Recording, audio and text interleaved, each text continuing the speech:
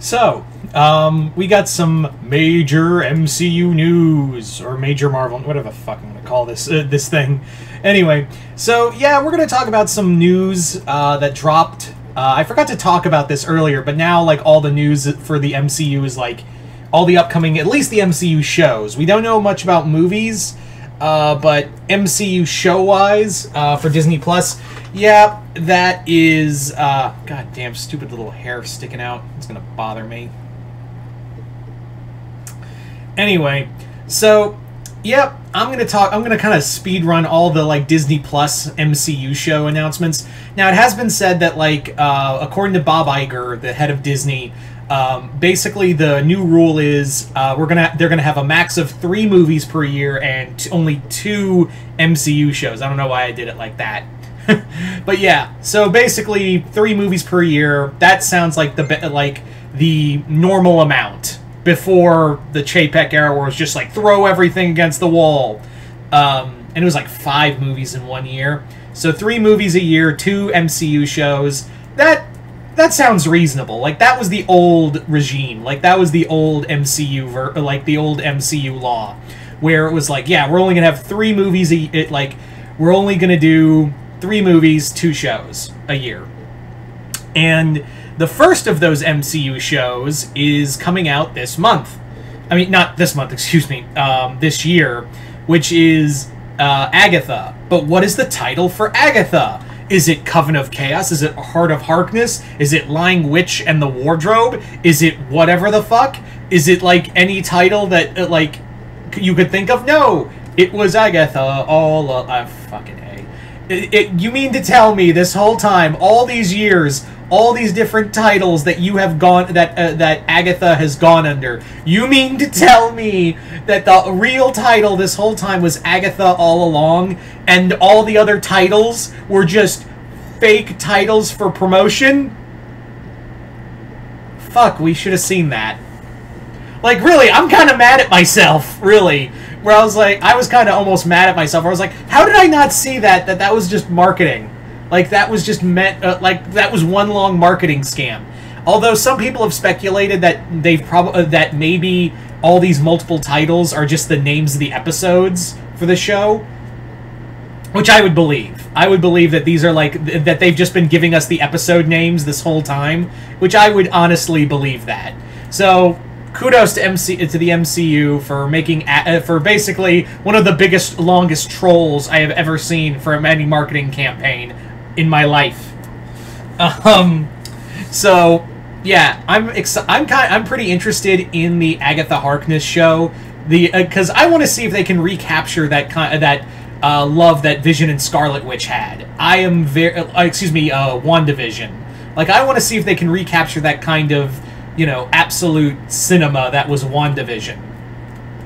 So let's see if they can recapture that. It's also rumored that Mephisto and Chthon will be in the show. So this is like we're going to really step into some dark mystic shit. So let's see where that goes. Next up, we have confirmation for an official date so far. This could change for Daredevil Born Again. It will be in March 2025. So early next year. Yeah, cool. I'm down for it. I am legit down for this finally getting a air date. We knew it was going to be like 2025. We knew it was going to be close. But most people were saying 2025 or 2026. Like late 2025, early 2026. That was the projection for a lot of people. But nope. Nope, early 2025. So the sooner the better we get to go back to Daredevil. We do know Punisher is going to be in the show. They're throwing a lot of stuff in here. Like, they are legit throwing in a lot of stuff, and I'm curious to see how they will pull it all off. And finally, a show that we thought was canceled, but nope, it's not. We got confirmation that Ironheart is still a go. It is coming out next year, so it will be the second MCU show. So I guess that kind of proves all the, like, the MCU. Ugh, God, excuse me. The MCU is dead. You know, it basically, like, gets rid of all the MCU is dead. Like, no, they're still there, but like, everyone who said, "Oh, Ironheart's a useless show, that's why they canceled it." Totally, I base my facts on nothing but trust me, but sources that say trust me, bro. Yeah. So I'm curious about Ironheart. She was She was pretty neat in the in Wakanda Forever.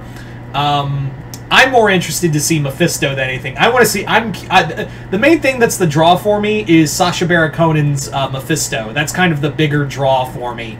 Not to say I'm not excited for Ironheart, but like that's what I'm more interested in is seeing, you know, Mephisto make his MCU debut after how long? Yeah. But I think we all agree that Daredevil's the one show that we're all excited for. Not to discredit Agatha or, you know, Ironheart, but like, guys, you know, Daredevil's the one thing we've been dying for years. And to finally have the show, like his own show, after showing up in like She-Hulk and Echo, and showcase that, yeah, Matt's still around, Matt's still awesome. Let's go. As Deadpool would put it, let's fucking go. So, yeah. Cool. Marvel 2024 has been kind of light because of some shuffling and whatnot. They're really kind of banking on, you know, Wolverine and Deadpool and Wolverine to really, like, you know, help, you know, resuscitate some viewership. Even though I don't think that's the case. I am not one of those people who think, oh, the MCU's dead. I'm not one of those people. But it's but you can clearly see that just having one movie and only 2 shows so far apart, because I forgot Echo came out this year. Like, I forgot Echo had come out in February of this year. So they only have one major movie. It clearly shows that, like, they're trying to play, like, safe and go from there. But anyway, so you guys tell me in the comments below, what do you guys think of this MCU news? Are you guys excited? Are you guys not? Just comment below, let me know. Other than that, I hope you all enjoyed this. I'm Mr. Multiverse. I'll see you next time in the Multiverse.